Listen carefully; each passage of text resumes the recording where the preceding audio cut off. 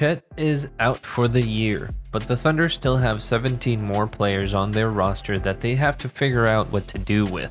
I can't help but feel a little sympathetic for Mark Daigneault, who had probably spent a metric buttload of time thinking of lineups and minute distributions, and of course Chet was a centerpiece of all of it. Now Mark has to take Chet out of the deck and reshuffle, and he has to come up with a way to distribute anywhere from 25 to 30 minutes that would have gone to Chet to the other players on the team. So what kind of impact is the Chet news going to have on the players outside of the core OKC starters? Mainly Darius Bazley, Aleksej Pokusevski, and the 3 rookies that we drafted after Chet. I'll begin by looking at building block Bazley. Bazley is a polarizing player. He can defend at a decent level and is highly adept at staying out of foul trouble, while at the same time being a top 50 player in blocks per game. On the offensive end, things are less productive. He was 29.7% from 3 last season, and when he's asked to self-create, things don't usually end well. He did see a boost in many of his stats when he started coming off the bench though. Going up against reserves, he scored 3 more points on less shot attempts. His field goal percentage shot up from a miserable 37.3% to a less miserable 49.4%. Unfortunately, his 3-point percentage didn't get the memo to go up, and it actually got worse. Last season, he averaged about 28 minutes per game, and that time was surely going to go down with the addition of our rookies, and most of all Chet. Now Bazley will likely have more time to show off the improvements he's made over the summer. He probably won't go back to his 28 minutes that he got last season, but he'll have about 24 plus. To show if his 3-point shot is any better, if his efficiency increases to at least league average for forwards, if he limits his turnovers to not have a 1-to-1 assist to turnover ratio, if he gets rid of his ISO game and finds out how to play more into the team rhythm by making great cuts, by making extra passes, and especially by hitting his open threes. And Bazley is going into his 4th year, which is why I hope he makes the most of his extra time on the court. Darius is who I consider to be under the heaviest pressure to make the most of this extra time, but the player that I think is going to have the most opportunities to showcase themselves is none other than Aleksej Pokusevski, everybody's favorite Pokemon. The thing about Poku is that most NBA fans that don't watch the Thunder might think that he and Chet must be similar players because of their similar measurements. I would beg to differ. I would describe Chet as a center forward with guard-like skills, and Poku as a guard with the frame of a center forward. But even though they have different playstyles on offense, the Chet-sized hole in the Thunder is likely going to allow Poku to see extra playing time. Unlike Bazley though, Poku is the type of player that can be maximized when he has the ball in his hands. So far we've seen him make great passes and hit beautiful shots, but unfortunately we also see him play a whole lot of bad basketball. The real key for Poku is going to be his shot finishing. He's tall and fluid enough that he can often get a good shot, but more often than not the shot ends up becoming a turnover. He hasn't found his efficiency with the ball in his hands or as a catch and shoot guy.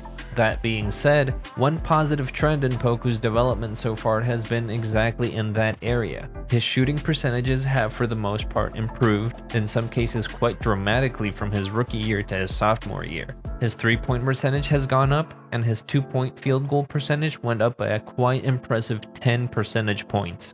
I worry that he's still too raw going into his 3rd year, but Thunder fans knew that Poku was a long-term project. If he continues an upward trend in his shot making, we might be looking at a positive impact player by the end of the season, and he'll get all the more experience out on the court now that Chet is out for the season.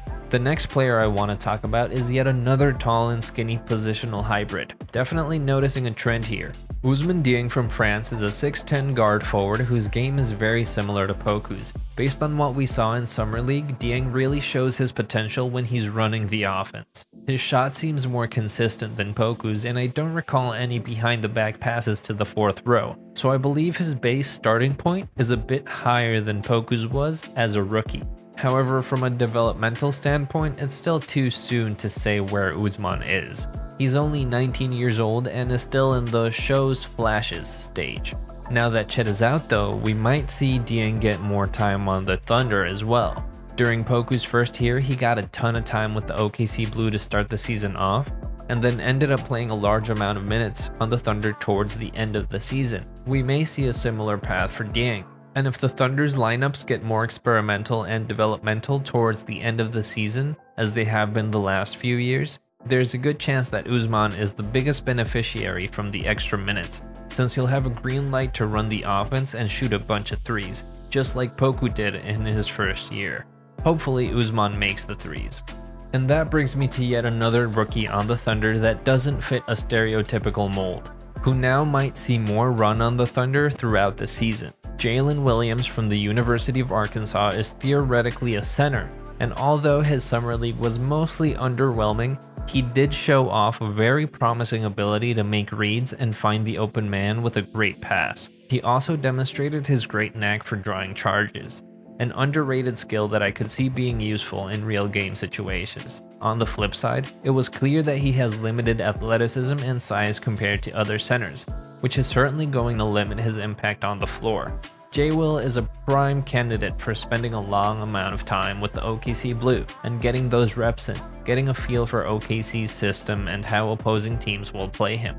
With Chet being out of the lineup, I could see Jalen getting a good chunk of time with the Thunder near the end of the season, potentially along Usman Dieng in the more developmental lineups. I think J-Will's future on the Thunder is still a long ways from being determined, but if he can continue honing his playmaking and if he can develop a three-point shot to help space the floor out, I can envision a future where he plays a small and specialized role for the team that opposing defenses might not be ready for, particularly because of his playmaking.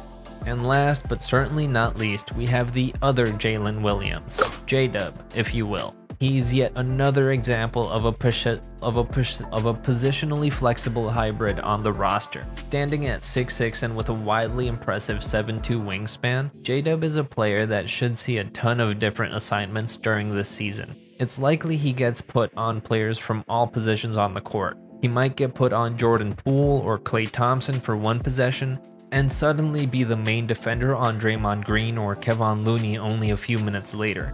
J-Dub was always going to get a solid chunk of minutes no matter what, based on what he's capable of bringing to the team. That is shooting, off-ball movement, and being able to make reads and keep the ball moving. Now that Chet is out, however, he's going to go from being the rookie with the second most minutes to being the rookie with the most minutes. And although I do expect him to be making plenty of mistakes like rookies often do, I think the extra time on the court is going to be extremely beneficial for him from a developmental perspective. As a very toolsy player, he has a lot to his game that needs to be explored and developed in order to maximize his potential. And this season should be an excellent conduit to that, even more so now. And with that said, thanks for watching the video. I really do appreciate it. Please leave a like and subscribe if you want to stay up to date with my content. And I want to remind you that you can buy my new OKC merch at a discount. You get 10% off by using promo code HUSTLE on any of the items. And I'm always working on new stuff, like these two posters that should be going up pretty soon. And as a heads up, the topic for the next Thunder video is going to be about the silver linings of Chet missing his first year. Call it positivity, call it copium, call it whatever you want. I had a lot of fun making the video, and for Thunder fans that were feeling down because of Chet's injury, I hope to at least help you feel a little bit better. As always, keep on hustling, and I'll see you next time.